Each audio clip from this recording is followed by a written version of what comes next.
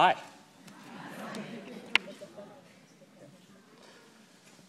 So let me start by saying I am honored to be your commencement speaker. When Robert Starks asked me to do this, I had one question for him. Why me? His answer was simple, and I quote, "Because you're a darn handsome young man, and these graduates deserve someone attractive up there talking to them." I thought that was a bit weird too. Being a young executive and entrepreneur in the gaming industry was a better reason, but he is the expert, so who am I to judge? However, in an effort to show that I'm not just a pretty face on this stage, I'm going to tell you about some of the more valuable things I've learned over the last few years of starting and running a successful game company. First off, I think it's important that I tell you that, unlike you, I didn't actually graduate from college. In fact, I barely finished my first year. I dropped out for two very simple reasons. The first was that I didn't see what was going to come of my degree I was chasing. And the second was I didn't like going to a school that had a 12-to-1 guy-to-girl ratio. While the second reason probably had a bit more to do with it, the first was far more telling of where my head was at the time. It took me a few years of going at it the hard way to realize how naive of me dropping out really was.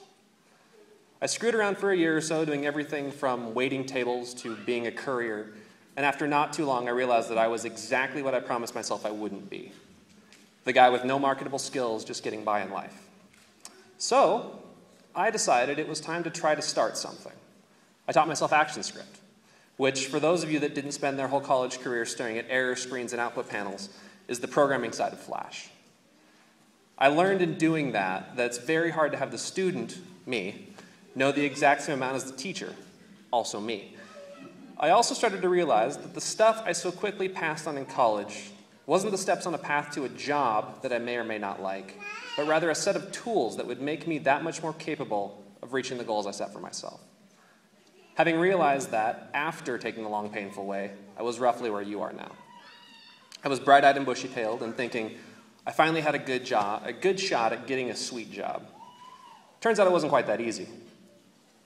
All I had to do after I got my unorthodox education was this: invent the first social viral widgets, build a website to distribute those widgets, learn how to configure and fix servers, generally at 3 a.m. because for some reason that's when they always crash, learn the ins and outs and evils of online marketing, incorporate a company, hire people to do my bidding, survive the death of MySpace, learn how to make Twitter games, make one, watch that fail, learn how to make Facebook games, make some, and that's all there was to it. Took about 4 years, no big deal, right? Point is, there is no easy way and there is no finish line. The first step that is your education has given you the tools you need to start your second step, which will give you what you need for step 3. And on step 5 or 6, you'll hopefully still really enjoy what you're doing. If you're not having a blast, please, for the love of God, Buddha, or Joe Pesci, whoever your deity of choice is, stop doing it. No matter what you have invested, if you hate what you're doing, don't do it. You're never going to be a superstar if you don't truly enjoy what you're doing. And you're never going to be rich if you're not a superstar at whatever it is you do. Also, don't be afraid to fail. You're going to fail. A lot. Look around. Someone around you is failing right now. Whether it's the fact that they just woke up from a 5-minute nap and think I'm starting my speech mid-sentence, or that they just let one slip and are very concerned that you might notice. They're failing right now. And mark my words, they're going to overcome this failure. They'll probably even learn from it, and that's the point. Failure is a better teacher than all the professors you had through this grueling, wonderful, painful, awesome educational experience. Why? Because you remember when you fail, vividly, and in some cases painfully.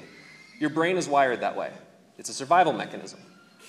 When our ancestors were being chased through the polar ice caps by velociraptors on their way to settle this land, it was the previous failures of screaming, "No, stop chasing me," and not zigzagging that really helped teach them a better strategy of survival through failure. So, of course, we all know no one can outrun a raptor. So eventually, even those people didn't survive. The ones that did were the ambitious ones. They were the ones that colonized this land. These people, your ancestors, were the smarter, more cunning, and more ambitious folks that learned to trip the slower, weaker people. Tripping was an innovation. And it came from being ambitious enough to try something new. I'm not saying that you should trip people up on your path to success. What I am saying is you need to look out for unique, out-of-the-box approaches to reaching your goals. That is, unless, of course, you're being chased by a dinosaur or other large, fast predator. In that case, I do recommend tripping people. Also, here's a fun fact. Several people just started listening again when I said the word velociraptor, and are now confused as all hell as to what I'm talking about. There's a lesson to be learned in that as well. Pay attention. Not a single one of you got a degree in accounting or medicine or lawyering here. At least I hope not, because if you did, you might be at the wrong ceremony. But what that means is you're going to run into a lot more people like me on your path through this field. Most all of us got to where we are by actually doing something. We were forced to be creative and take it upon ourselves to build something new and different. And that means we have something to offer you. Unlike law firms, accounting practices, and other age-old industries, these ones you're entering are really pretty new. It's a highly competitive, performance-based world that thrives on obsession and creativity. That means you're going to have to perform, and quickly. Pay attention to those that hire or give you the opportunity to be hired. They created something valuable to get where they are. And maybe more importantly, pay attention to your new coworkers and colleagues. They all passed the tests you have or will face, and they've already been doing what you're getting hired for some time. That means that they can offer you shortcuts to being that much more awesome at what you do. That brings me to an unfair and wonderful perk for those of you of the superior gender graduating here tonight. Ladies, way to be considerably more nerdy than all those women that went to law school or med school or whatever else. You have a long, open road ahead of you working within companies that have a 10-to-1 male-to-female ratio. While it most likely won't and shouldn't influence the hiring process, when you get a job in these industries, you're going to be very popular with your coworkers. My only words of advice on that are these. If you aren't already happily taken, don't settle for the first incredibly smart, extremely awkward dude wearing vibrams and a Woot shirt. There are plenty more like him to choose from that are just as terrified of talking to you.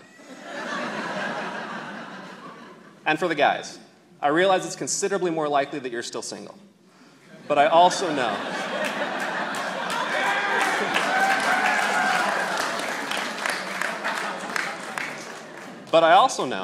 that every single one of you got your degree solely because you love the industry you're entering. So clearly you have no interest in knowing how to approach and win over the incredibly attractive and smart girls that you'll undoubtedly be working with soon. So I'm just going to skip over that information. What I do want to bring up as I near the end of this address is a very insightful quote from one of the most renowned and meaningful prophets of our time, Conan O'Brien. He said, "Failure to become our perceived ideal is what ultimately defines us and makes us unique. Especially with these skills you've gained, you are absolutely, definitely, unequivocally not going to be doing in 5 years what you think you're going to be doing right now. And that's okay. It's that unexpected life change that keeps things interesting and entertaining. You'll be on a path that is very different than the one you're on now. And you'll be very grateful for the journey. So don't fight it, embrace it. In fact, if any of you end up working for me, I sincerely hope you do. I will make sure of it, just so I wasn't a liar in your commencement address." Finally, I'd just like to once again say that I'm very grateful for the opportunity to be here and to make up this speech on the spot in front of you today while I pretend to read it off my iPad. The power I feel as I represent one of the last things standing between you and your diplomas is really magnificent. If I could drag this out for hours just to feed my ego, I certainly would. But, lucky for you, they only gave me 10 minutes to speak. So let me end with this. You're awesome. You did it. Congratulations.